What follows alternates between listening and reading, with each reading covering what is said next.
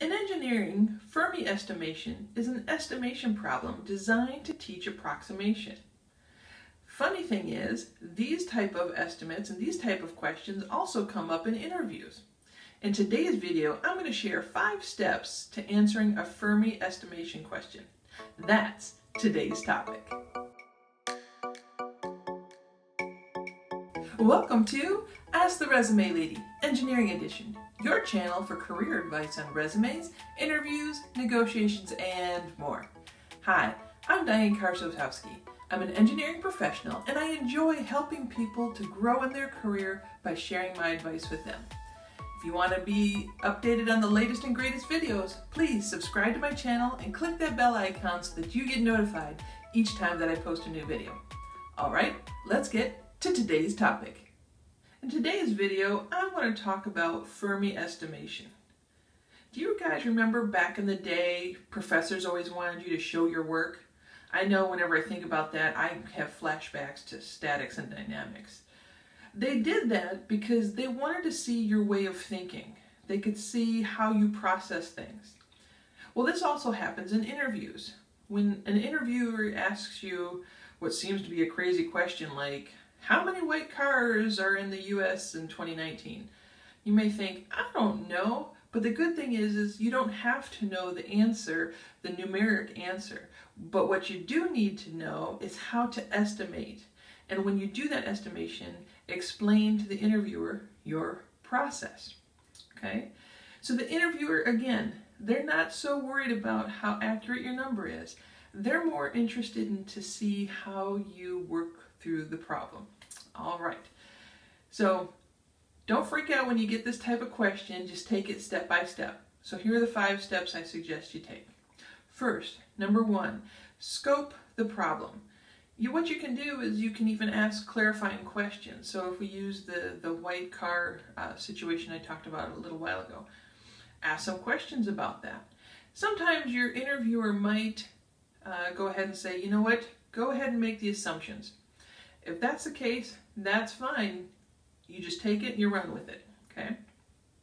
Number 2, break down the problem. Start to think of the elements that make up that question. Some of the things could be, for this one, what's the U.S. population? How many people are in a household? How many households in the U.S.? How many different colors of cars? These are some of the things that you could start to think of as your elements. So break it down. What are the things that build into it?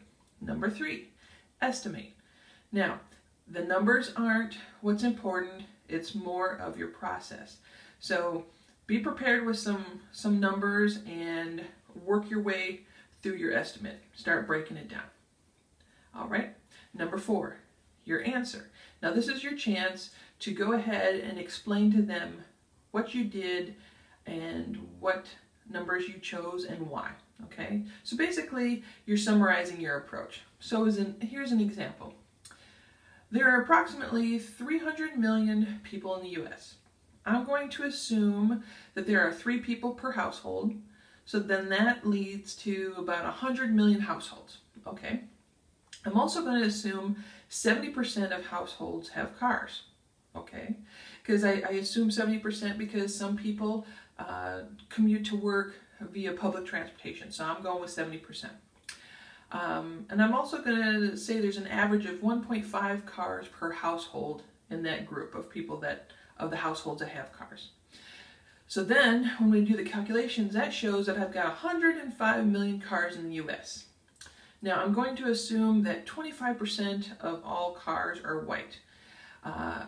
I'm assuming that because white's a very popular color. I think there's probably about 6 popular: white, black, red, blue, yellow, and green.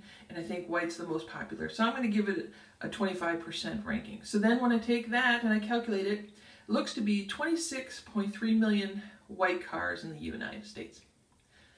See how simple that was? Not too bad, huh? So sometimes it's just breaking it down. So then the 5th step, tell the interviewer why you think you're wrong.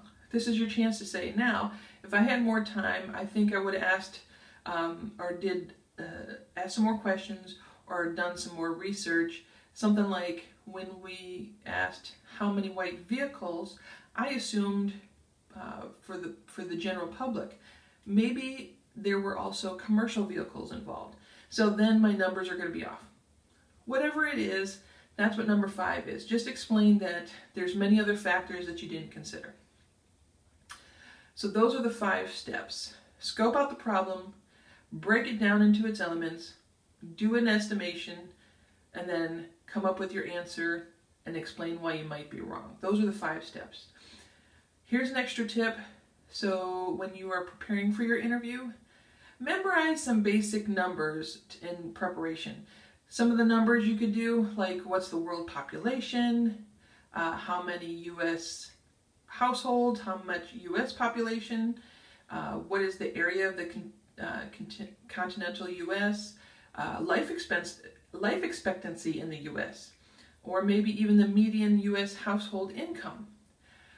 These are just a few things that you could research ahead of time, kind of have in the back of your mind, so when questions come up, you have something to draw from as just at least a basis. See, answering Fermi estimation questions aren't that bad. And with a little preparation, it might be your favorite part of the interview. So good luck. I know you're going to do great.